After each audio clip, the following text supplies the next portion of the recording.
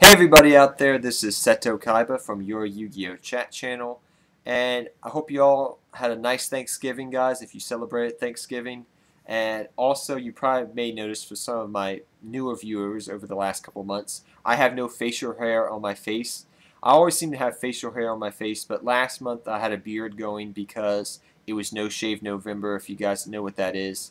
But when I got thinking about it for a bit, I was like, wait, I've had facial hair on my face, a beard, a mustache, or something since like August or September. So this is probably the first time I've had no facial hair on my face, in a while. And I know I look completely different. But yeah, whatever. So today, guys, what I want to talk about is a topic that it's kind of interesting. And we start talking about locals, and I may do some other topics or talks based off this topic down the road uh, later this month until the new format starts, and then we'll talk about other stuff. But what I want to talk about, guys, is playing style, and specifically what we're going to talk about today in playing style is how some people I've noticed prefer one deck over another type of deck. What I'm trying to say, guys, is if you look at yourself and you look at the players around you, probably what you'll notice is certain type of players like playing certain type of decks. For example, some players just like playing what is considered to be the best deck of the format, so like E-Dragons. Some people like playing stun type decks. So stun type decks would be like evil swarms for this format.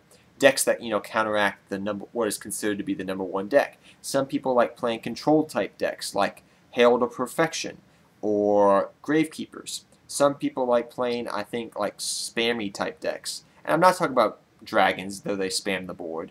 I'm talking more about like gadgets. You can make a lot of level 4s. They're kind of like a toolbox type deck, I guess you could say. So like toolbox spam type decks. Then you have your just general spam type decks that spam a lot of synchros or a lot of exceeds, and they can make what they need to get out of a certain situation, or etc. Some people like playing a deck that just has one good boss monster. Grapha, Scraps, and Scrap Dragon. I mean, yeah, I know he can be used in other things, but he's a boss in Scraps. But you know what I'm trying to say. And there's a whole variation. Also, OTKs. Almost forgot about the OTKs. Some people just like running OTK type decks, like decks that just OTK one turn. Some people also like playing decks they've concocted in their basement, like, ooh, let's put this card with this card, it'll be great. And then sometimes it's a great combination. It's like, oh, and it catches on.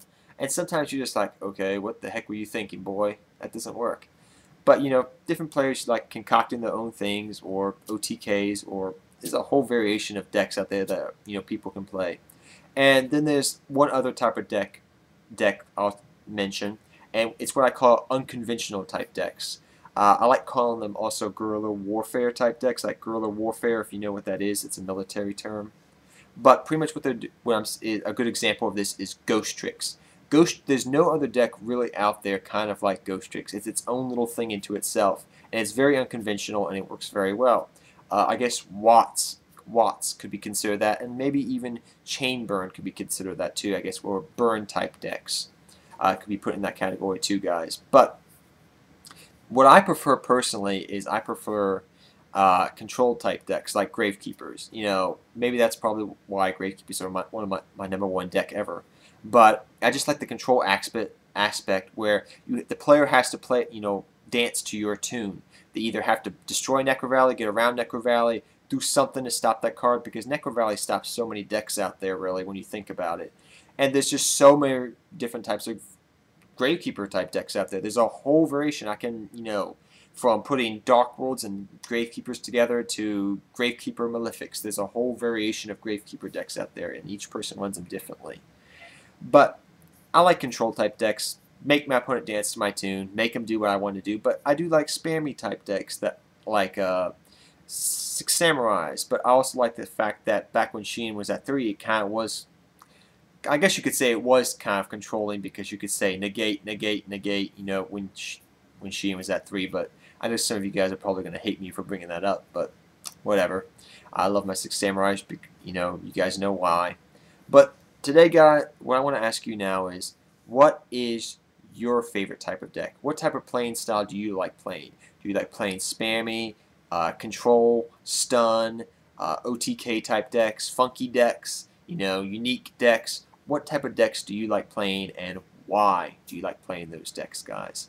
So I look forward to seeing your comments down below. I'll try to comment or respond to these comments.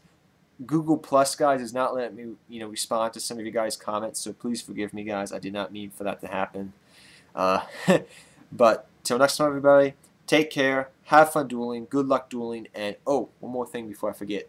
I apologize for not uploading yesterday. I had some call trouble.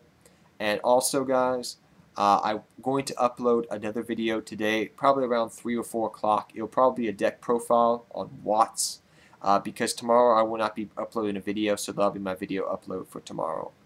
This is due to the fact that I have to study big time for my finals coming up.